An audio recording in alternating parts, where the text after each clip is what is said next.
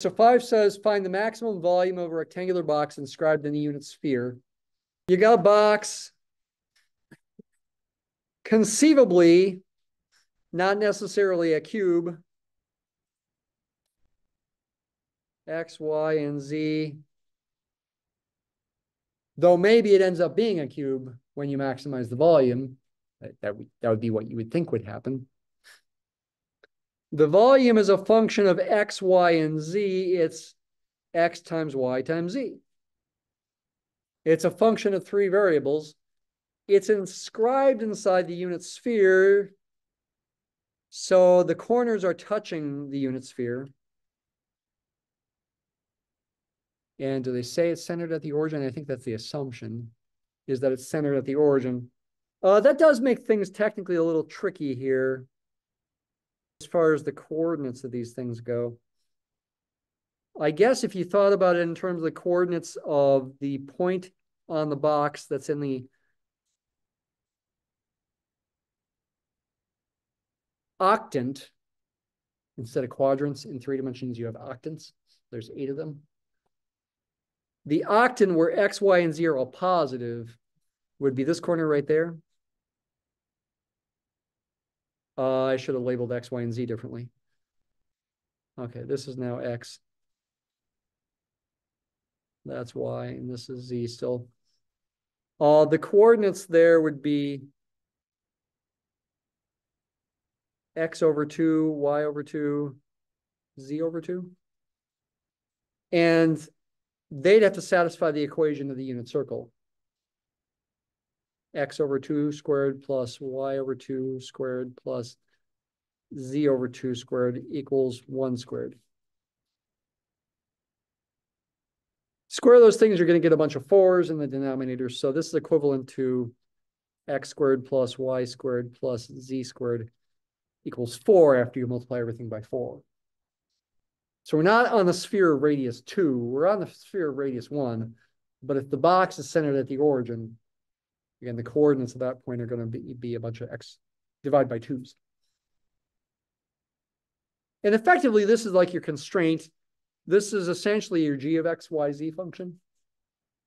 I mean, you could subtract 4 from both sides, but it doesn't really matter because the derivatives would be the same either way. I could take g of x, y, z to be x squared plus y squared plus z squared, or that function minus 4. But you want to use Lagrange multipliers to solve for where this function is going to be maximized subject to this constraint. You got this equation. That needs to be true. You also want the constraint equation to be true. You also want this to be true. Gradient of f consists of differentiate with respect to x, get yz. Differentiate with respect to y, get xz. And differentiate with respect to z, get xy. Equals lambda times the derivative of these things. And I'll go ahead and multiply times lambda right away. 2 lambda x, comma 2 lambda y, comma 2 lambda z. So the resulting scalar equations are yz equals 2 lambda x, xz equals 2 lambda y, xy equals 2 lambda z. And you also, again, want the constraint equation to be true. You want that to be true.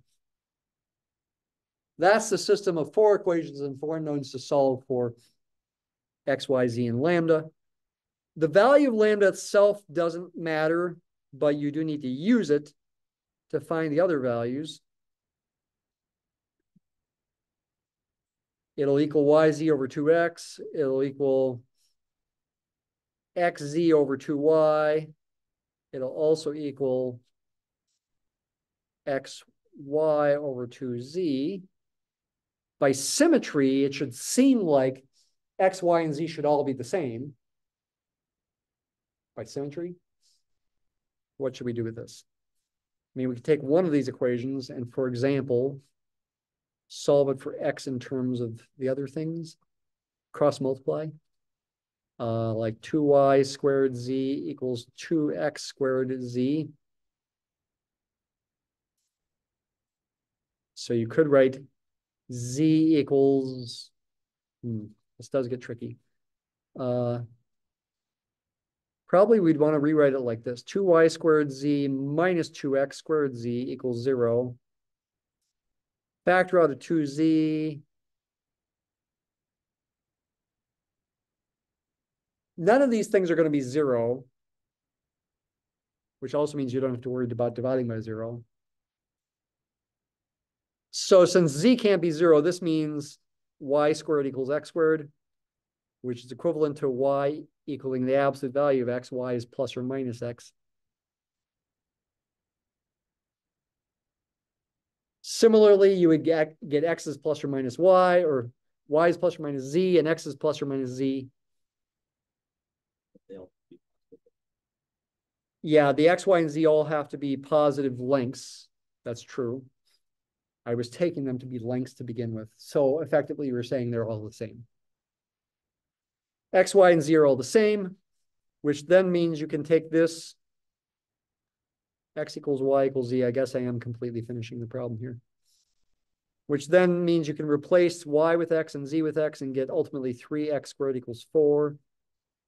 So x squared is 4/3, and x is square root of that, which will be 2 over root 3.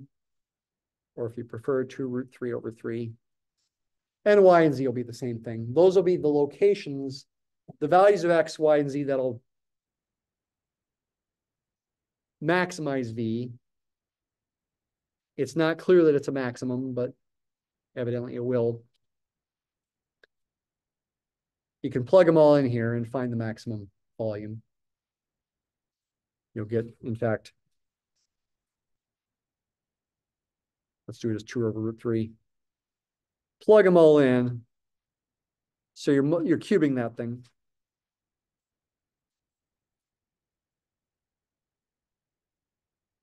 Looks like this is the maximum volume.